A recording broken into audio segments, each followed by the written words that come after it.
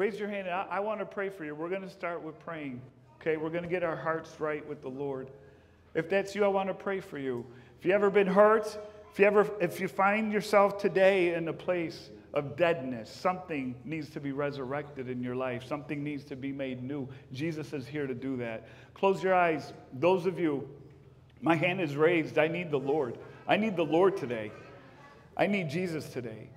And so, Lord, we give our time, our hearts, and our minds even now to you, Lord. And we're here today because you rose again. If you didn't rise again, we can pack up and leave right now. But no, that's not the case. The message is still ringing true today. Why do you seek the living among the dead? Jesus is not here. He is alive. To any brother or sister that finds themselves today, Lord, in a dead situation, a dead end with a relationship. Maybe it's a relationship with a loved one. Lord, minister to them. Minister to them. Anyone here who finds themselves at a dead end with their physical health, with their finances, with their jobs, whatever the case may be, Lord, you're here to minister to us and to touch us. And Lord, we thank you. We thank you that we serve the risen Christ. That you are for us and not against us. That all your plans for us are good plans. Lord, anyone here who doesn't know you, we pray you would soften their hearts today. Salvation is of the Lord. I'm not here to save anybody. I can't save anybody. But Lord, you're here and you're mighty to save. Do your work by your Spirit, Lord. We look to you now. In Christ's name, amen. Saints, it is such a joy to be together to worship our risen Savior this morning. Let's all stand to our feet. Our Lord is alive. Let's sing this together. Praise Him. So praise Him like we're there in glory. Here and now He's just as holy. Jesus, He's so worthy of it all. He's worthy. Let's sing that again. Praise Him. Praise Him like we're there in glory. Here and now He's just as holy. Jesus, He's so worthy of it all. Yes, He is. There is singing at the ancient gates. There's a melody of ceaseless praise. Age to age, the sound is only growing stronger. There's a throne. There's a throne beneath the name of names. There is seated on it one who reigns, and His kingdom now is here and getting closer. So praise Him.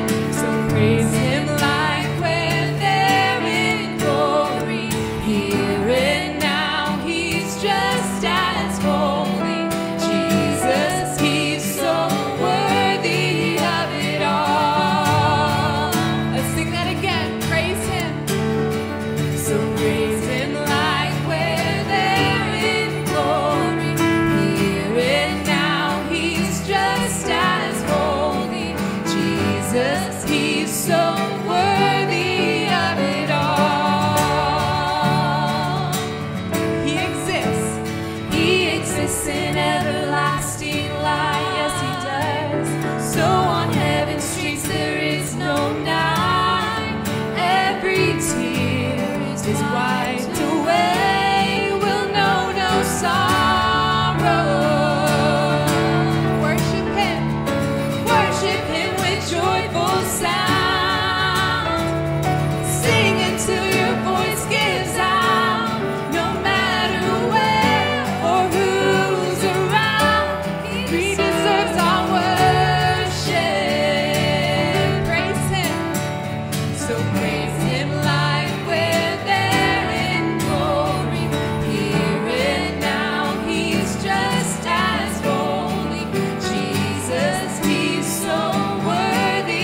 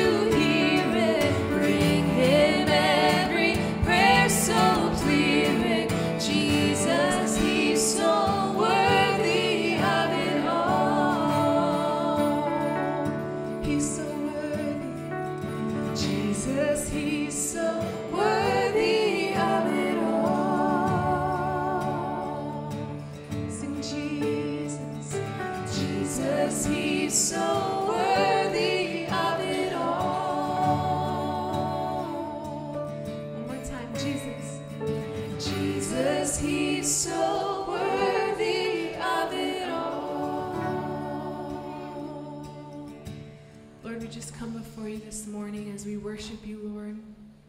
We just thank you that because you rose again, Lord, because death was not final for you, Lord, that means that we can live today, Lord. We can stand and we can say, Lord, that because you live, Lord, you live inside of us. And we just thank you for the new life that you offer us, Jesus.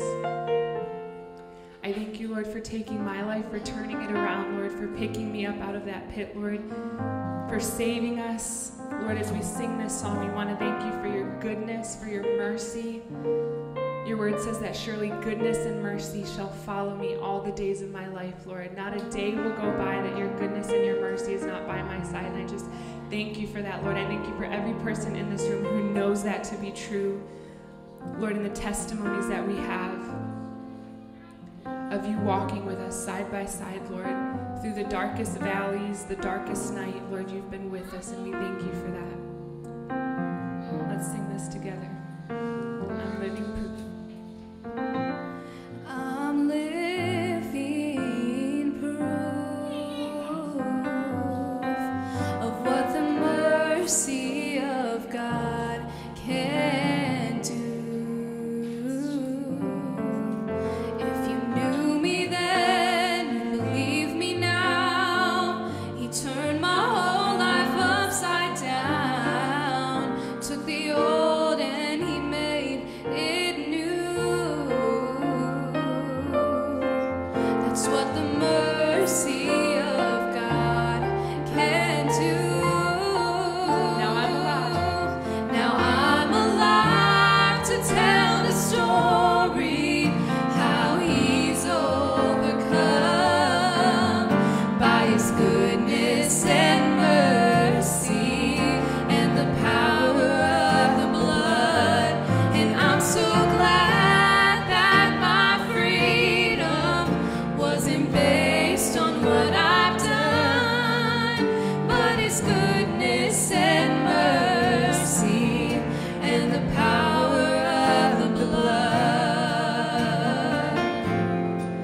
Thank you, Jesus.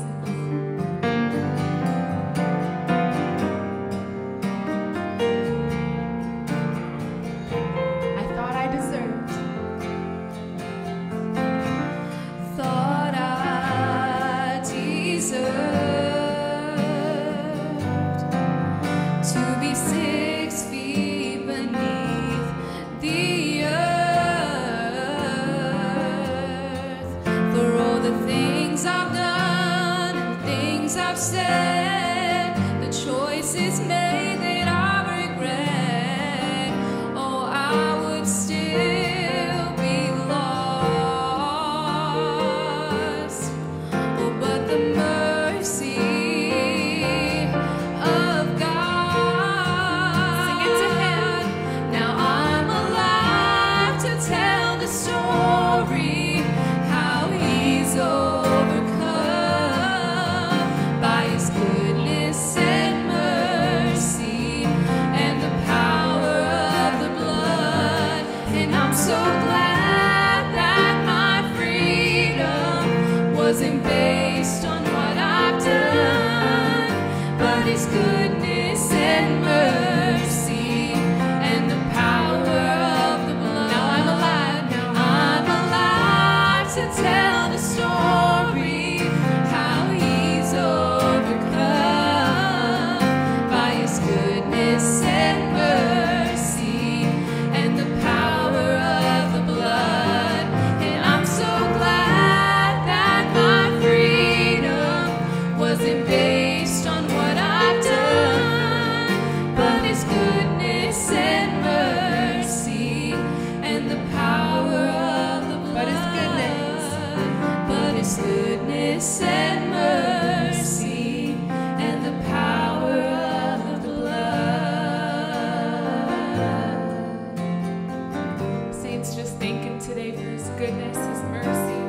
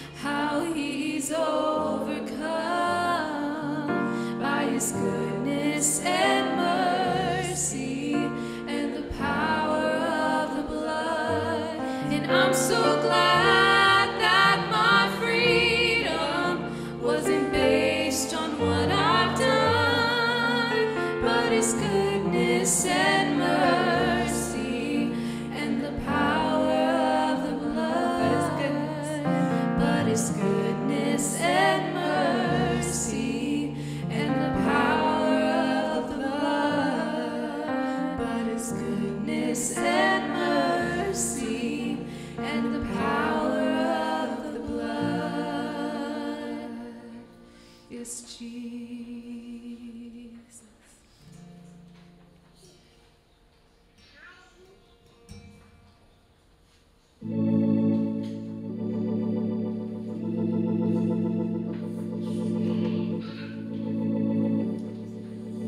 Saints, we have the blessed assurance that our Lord calls us his own, that nothing can ever pluck us from his hands. Let's sing this together. Blessed assurance, Jesus is mine. Oh, what a foretaste of glory divine, heir of salvation, purchased of God, born of his Spirit, and washed in his blood. This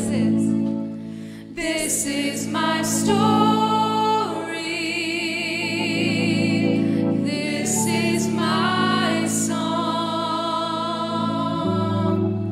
praising my Savior all the day long. This is my story. This is my song, praising my Savior all the day long. Perfect submission. Perfect submission. All is at rest. I in my Savior am happy and blessed, watching and waiting, looking above, filled with his goodness, lost in his love. This is my story. This is my song, praising my Savior all the day long. This is my story. This is my song, praising my Savior all the day long. Praising my Savior all the day long. Last time, praising my Savior all the day long. Yes, Jesus. Praise you, Lord. Thank you, Jesus. I'm living proof of what the mercy of God can do, what the grace of God can do. The Lord has been good to me. Saints, is that your testimony too? The Lord's been good to you. Oh, he's been so gracious and kind. Think back to the day that he saved you. Think of where you were. Think of the mess you were in. Think of how lost you were, and his tender mercy found you, touched you, saved you, gave you new life. Think about the praise song that he put in your heart. He lifted you up out of that miry clay. He set your feet upon a rock. Saints, I'm thankful today. I'm so thankful today for everything the Lord has done. He has been good to me. He has been kind and gracious. He has been long-suffering. He's been patient. Oh, man, has the Lord been patient with me. Man, has he been patient and gracious and long-suffering. Lord, we thank you. We're here to worship you. Lord, we're here to seek you. We're here to be touched by you and be ministered by you. We've come here looking for you, Lord, the risen Christ. Minister to our hearts, Lord. Lift us up, encourage us, Lord.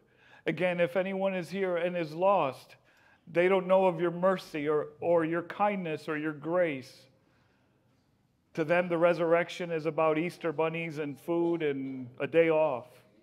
Oh, Lord, help them. Lord, open their eyes like you opened our eyes, Lord Jesus, to the truth of your death, the truth of your resurrection, the truth of eternal life, the truth of sin and damnation and eternal separation from you. Open their eyes and their hearts, their ears to the gospel of Jesus Christ, which is still today the power of God unto salvation. Amen? Amen. Amen. You may be seated. If any of you are standing towards the back, there's some seats here in the front. You can come join us here. What an absolutely beautiful day he's given us. Would you allow me the privilege this morning of reading to you one of the gospel accounts of our Lord's resurrection? We find it in Matthew chapter 28, verses 1 through 10. I'll read it. It says, early on Sunday morning, as the new day was dawning, Mary Magdalene and the other Mary went out to visit the tomb. Suddenly there was a great earthquake, for an angel of the Lord came down from heaven, rolled aside the stone, and sat on it. His face shining like lightning, and his clothing was as white as snow. We're told that the guards shook with fear when they saw him and became like dead men, pale and immobile. Then the angel spoke to the women and said, "Don't be afraid. I know you're looking for Jesus who was crucified. He isn't here. He is risen from the dead, just as he said he would. Come and see where his body was lying. And now go quickly and tell his disciples that he has risen from the dead, and he is going ahead of you to Galilee. You will see him there. Remember what I have told you." The women ran quickly from the tomb. They were frightened, but also filled with great joy. And they rushed to give the disciples the angel's message. And as they went, Jesus met them, saying, "Rejoice!" Oh, isn't the Lord good? He met them and greeted them, saying, "Rejoice." And they ran to him. They took hold of his feet and they worshiped him. And Jesus said to them, "Don't be afraid. Go tell my brothers to leave for Galilee, and they will see me there." Today, I want to draw your attention to the great invitation given by the angel. Again, watch. He told the two women, "Come and see where his body was lying." Now understand that the Greek word for see is to do a careful examination. It's to see with more than just the eyes. It's to see with the heart and the mind. It's to perceive. It's to discern by way of experience. My friends, it's the way a mother sees her children. She sees them as no one else does. You understand what I'm saying? She sees her children differently than anyone else. She has a deep connection with them that goes beyond what others can even see or understand. Now, saints, can I encourage you? The Lord wants us to see him that way. You see, our Lord doesn't want us to just take casual glances and glimpses at him. No, he wants us to perceive him with our hearts and our minds in such a close personal fellowship that goes beyond what others can know or understand. See, some of your friends who are not saved, they don't understand what you see in Jesus. That's because you're not seeing Jesus with just your eyes. You're seeing him with your heart and mind. It's hard for them to understand. And maybe today you're here and you can't see Jesus. Can I tell you why that is? Because you're only looking with your eyes. Listen to what Jeremiah chapter 29 verse 13 says. You will seek me and find me when you seek me with all your heart. You get what I'm saying, right? You picking up what I'm putting down, yes? Okay? When you seek me with all of your heart, not with just your eyes. So from the very beginning of our Lord's ministry and up until the time that he ascended into heaven, his invitation was and still is to us, come and see. Today the invitation is to us, come and see. Come and see. Come and behold Jesus. Listen, I'm here to just present you with Jesus, not the church, not myself, but Christ. Come and see Jesus. Come and see. Come do a thorough investigation of the life of Jesus. Closely examine Jesus with not just your eyes, but with your heart and mind. You see, Jesus lived his life under a microscope, in a fishbowl, in the open for all to see. He didn't live a secret double life. His life was without a shred of hypocrisy. Well, get this. Right at the onset of his ministry, Jesus said, come and see. An invitation given to 12 men. 12 men. These men were with him day and night for 3 years. Understand that Jesus was under the scrutiny of these men. Constantly, day and night for 3 years. And these guys, let me tell you something about these guys. They're streetwise. You know what streetwise means? Yeah, they're streetwise, okay? They're fellas from the street. If Jesus was a phony, if he was a hypocrite, a deceiver, a liar, a con man, there's no way he's getting past these guys. Jesus is not getting past these guys. Okay? No hay ninguna manera. Imposible. No va a pasar. It's not going to happen. Matthew, the tax collector. Tax collectors were some of the most hated people in Israel.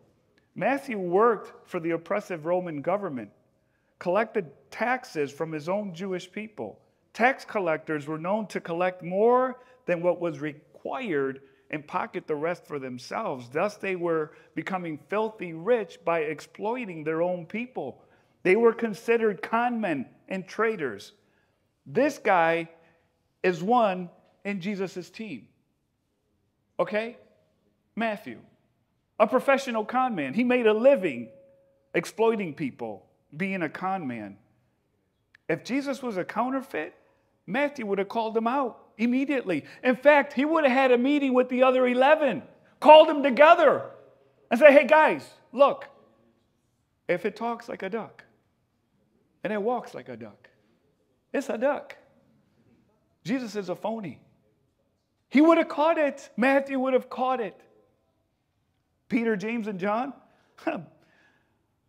savvy businessmen. You don't think that if Jesus was fake, these guys would have caught it. And they're walking with Jesus every day for 3 years, day and night. Nathanael was a man in whom there was no guile. That means he didn't put up with any nonsense. If Jesus was nonsense, Nathanael would have walked. Thomas, you know Thomas. He was a man who needed concrete evidence before he believed anything. Don't you get it? Jesus chose the shrewdest of men to examine his life with careful scrutiny. Who does that? If you're a phony and you're a fake, who does that? John the Apostle would later write in his first epistle, we looked upon Jesus. We studied him with careful scrutiny. We handled him. We ate with him. He touched us. We touched him. We embraced. We cried together. We saw him. We heard him. John's verdict, Jesus is light. In him, there is no darkness at all. That's John's verdict. John testifies that Jesus is everything he claimed to be. He's the perfect Son of God without sin. He has no flaws or imperfections, and him alone is eternal life. Peter's testimony later in Acts chapter 10, look at what Peter says of Jesus. God anointed Jesus of Nazareth with the Holy Spirit and with power. Then Jesus went around, Jesus went around doing good and healing all who were oppressed by the devil, for God was with him. And we, his apostles, are witnesses of all that he did throughout Judea and in Jerusalem. I invite you today, come and see the life of Jesus. Do a thorough investigation. I'm serious. And then you come tell me, what wrong did he do? You tell me, what wrong did Jesus do? What crime did he commit? What sin is he guilty of?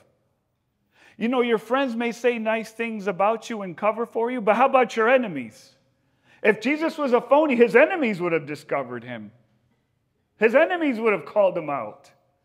The enemies of Jesus, they couldn't find anything against him. In Luke chapter 23, Pilate said, I find nothing wrong with this man. In the same chapter, he says, I have examined him thoroughly and find him innocent. And then he says, I find no reason to put him to death.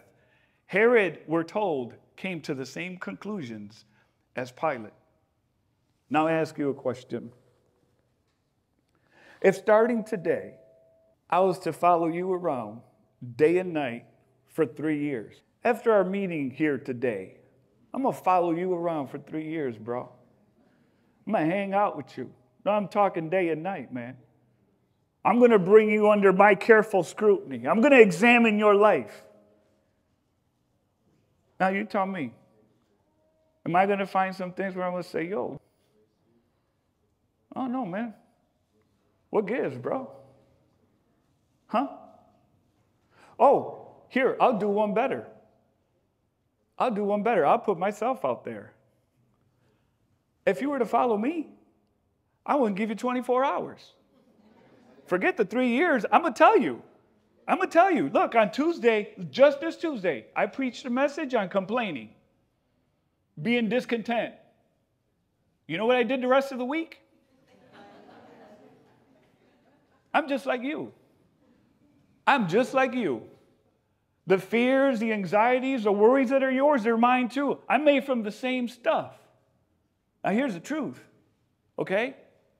Is anybody will raise their hand and say, yeah, bring me under the microscope.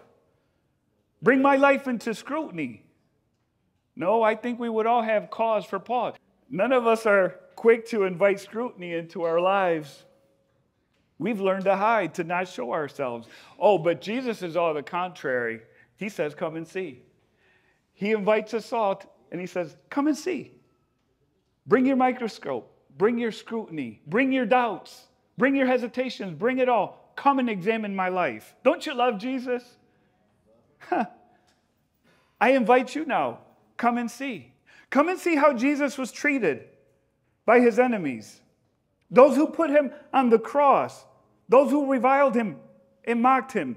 Come and see how Jesus treated them. Come and see how Jesus responded. He said, Father, forgive them, for they know not what they do. Some of you sitting here today are the enemies of Christ. The enemies of Christ. You want nothing to do with Jesus. You're here because somebody forced you to be here. That's why you're here. And you heard there was food. That's okay. That's okay. You know why? Because Jesus has been kind to you. He's been gracious to you. He's been merciful. Every breath you take is by his grace. He's patient with you. And you're an enemy of Christ. There's nobody like Jesus. Father, forgive them, he says, for they know not what they do. He's patient with you. Let me tell you why. Because he doesn't want any of you to perish, but that all should come to repentance. And here's something. If you want to know the true measure of a person, what they're really made of, notice how they respond when they're in the sopa, when they're in the soup. Cuando la cosa se pone caliente. When a person is being squeezed. Hey, look, you really want to know what somebody's made out of, watch them in times of trouble, in times of chaos. Cuando la cosa se pone caliente. When Jesus was tortured, when he was put on that cross, when he was beaten, when he was bloodied, love poured out. Forgiveness poured out. I invite you, come and examine the life of Jesus. Do a thorough search and see what you find. Even here at the resurrection, again, the angel gives an invitation. Come and see where his body was lying. I know you're looking for Jesus. He was, past tense, crucified. He isn't here. He's risen from the dead. So Jesus lived, died, and rose again under a microscope with the constant scrutiny of a spotlight on him. The clear verdict of all his witnesses, all the eyewitnesses, from beginning to end, Jesus is perfect. He's everything he claimed to be. God the Father's own testimony in Matthew chapter 3, verse 17, this is my beloved Son, in whom I am well pleased. Precious saints, my friends, brothers, sisters, listen to me as I close. This whole time we've had the spotlight on Jesus, the sinless one, the holy and righteous Lamb of God. All is well. But now allow me, but for a moment, to put the spotlight on you and on myself. For a brief moment, to shine that spotlight on you. Would anyone here today dare stand up and say, I'm perfect? Absolutely. Any husband want to stand up? So I can see your wife say, sit down. Any wife want to stand up so that I can hear a husband say, sit on down, girlfriend? Huh? I didn't think so. Nobody here is perfect. Nobody here is absolutely perfect. Nobody here has never done anything wrong. Nothing wrong. Never thought a wrong thing. Never did a wrong thing. Never said a wrong thing. The thought is absolutely absurd. Why? Because I don't need to convince you that we're all sinners. I don't need to convince you that we're wrongdoers, that we're unrighteous, that we're filled with wickedness. The Bible says we're all sinners. We've all done wrong. The Bible says every one of our offenses, get this, is carefully recorded in heaven. So whether you like it or not, whether you know it or not, the truth is we all live under God's spotlight. There's a judgment scene in heaven recorded in the book of Revelation, chapter 20, verses 12 and 13. Listen to what John writes. He says, I saw the dead, both great and small, standing before God's throne, and the books were opened, including the book of life. And the dead were judged according to what they had done, as recorded in the books. My dear friends, listen to me close. You're under God's spotlight. Everything is being recorded.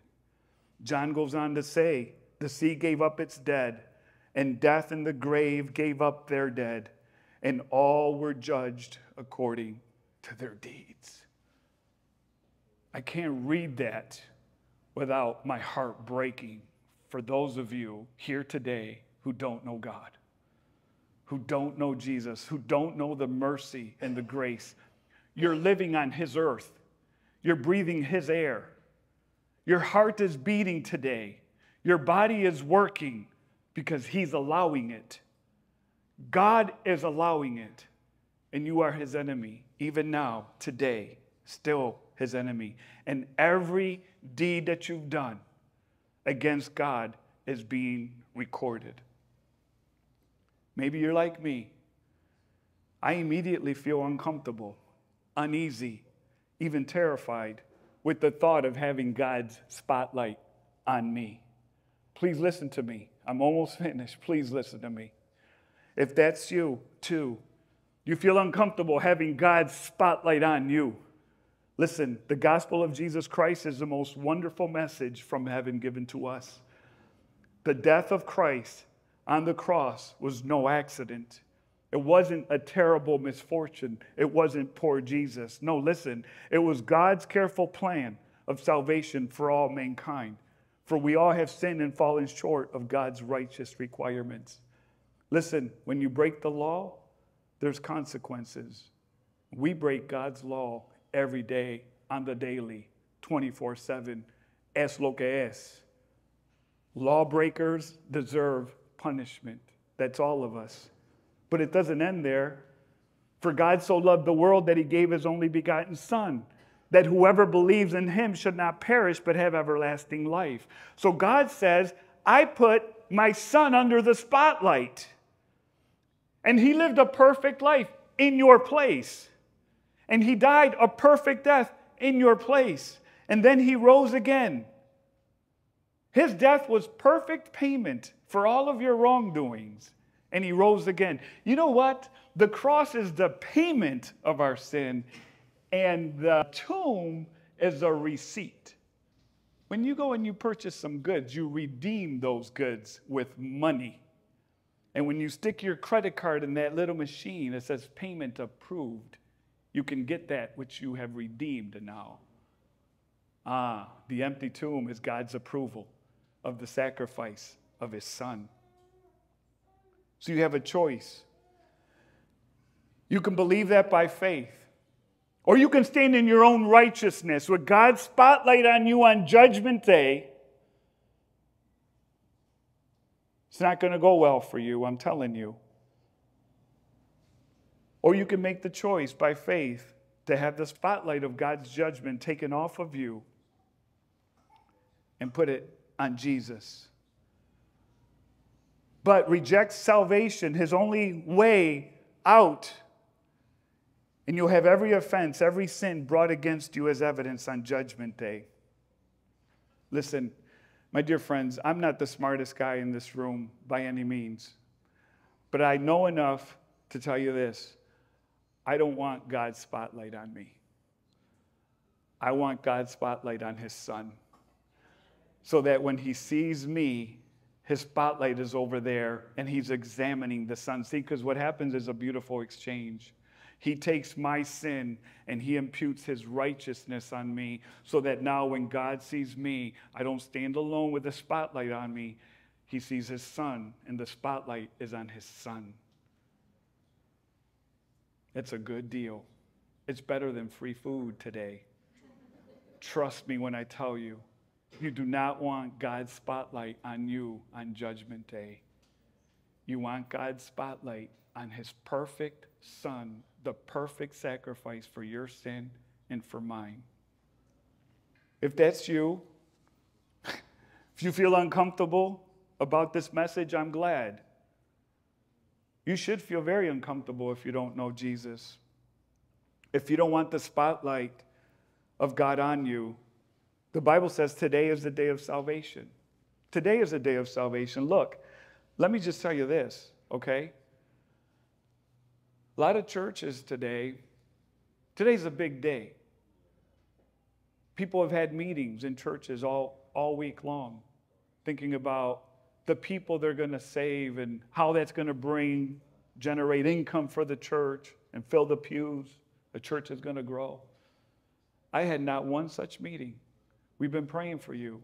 You who don't know Jesus. And you know what? We don't need your money. Abide Christian Fellowship don't need your money. I'm not here to dig into your pockets or to try to make you a member of Abide Christian Fellowship. That's not my purpose here. In fact, it is not even within me to get you saved. Salvation is of the Lord. The Lord does the saving. It's not some, message to pull on your heartstrings to get you in some sort of emotional commitment that you don't even know what you're doing. No, salvation is of the Lord. And you're in trouble, my friend. You are in trouble. Surrender your life to Jesus so that his perfect life can be imputed. Could be like this transaction that happens where his perfect life is now yours. And all of your sins and all of your unrighteousness and wickedness is transferred to him. On the cross, God judged his Son on your behalf.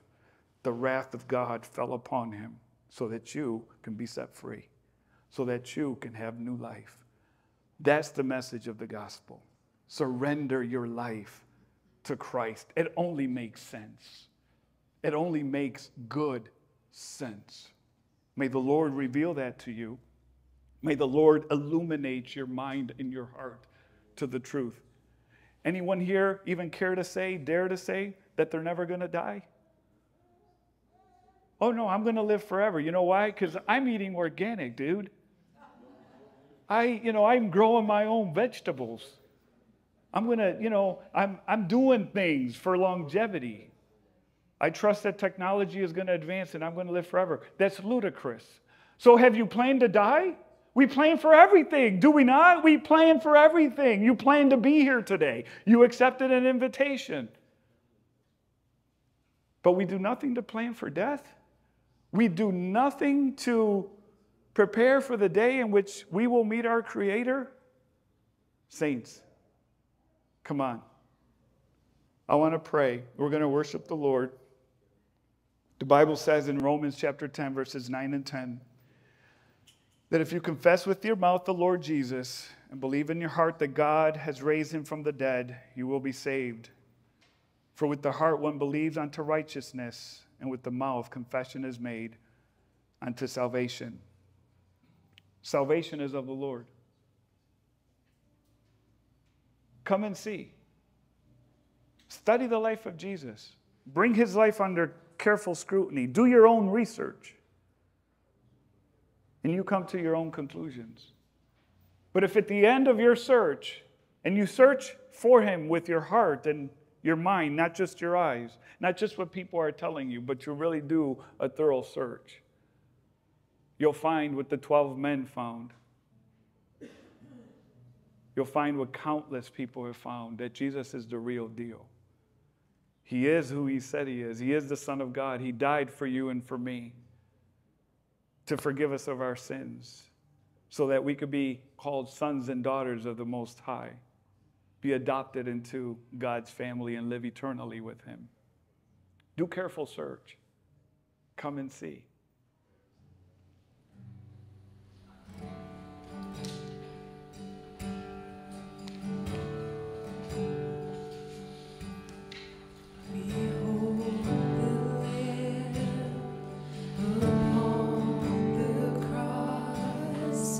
Takes away the sins of all. Forgiveness flows from hands and feet. It's violence meets the Prince of Peace. Behold the King. Light of the world, Lamb that was slain, Lion who rose, mighty to save. The fullness of God won't be kept in a grave. Darkness, your hour is over. Behold the love, his